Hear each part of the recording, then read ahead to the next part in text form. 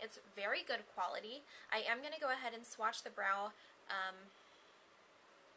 what are these? Brow powders for you. I don't know why I couldn't think of it.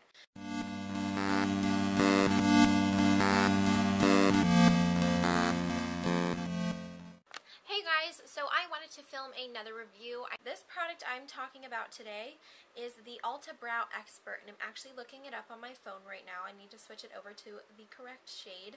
So mine is in the light shade, I'm pretty sure. This product actually retails for $12, but Ulta right now is having a huge sale, at least online, and you can purchase this for $4. Now it does not look like this when you actually buy it. It actually looks a little something like this.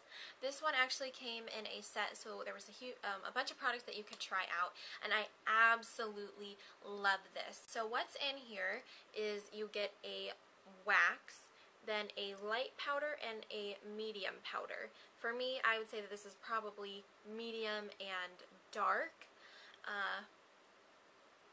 but I absolutely love the formulation of these.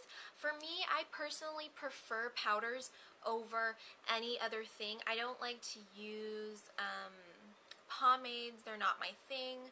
I don't like to use those little tints. They just don't work for me. I seem to get it all over my skin. I am wearing it today, and I absolutely love this product. I think that this is going to be what I go to from now on. Trusted product that I always used was the Anastasia Beverly Hills brow powders, and they're just brow powders, you guys, and they're very expensive for brow powders. I'm actually showing you the highlighting kit thing. Yeah, highlighting brow kit. But the brow powders I was going to repurchase, and I'm not going to, because I found this product. It's only $12, so it's very, very affordable. The colors are very nice and creamy and buttery. So here they are. They are very nice, ashy, cool tone browns that are perfect for the brows. They do have two other shades. So let me look and see what they're called. Light is this one, and then they also have medium and dark, I would assume. Yeah. But what I do is I just dip my angled brow brush, or whatever, your angled eyeliner brush, and I dip it into the wax, and then I dip it into my color, and then I from there apply it.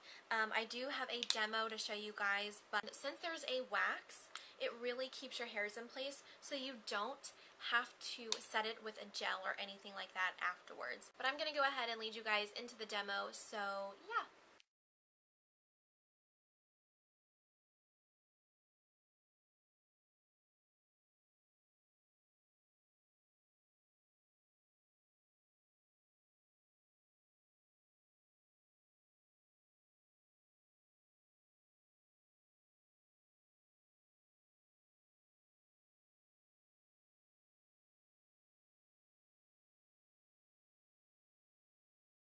So I hope you enjoyed this video. If you did, please give it a huge thumbs up. Let me know in the comments if you're going to go and try this product out, and let me know on Instagram if you do.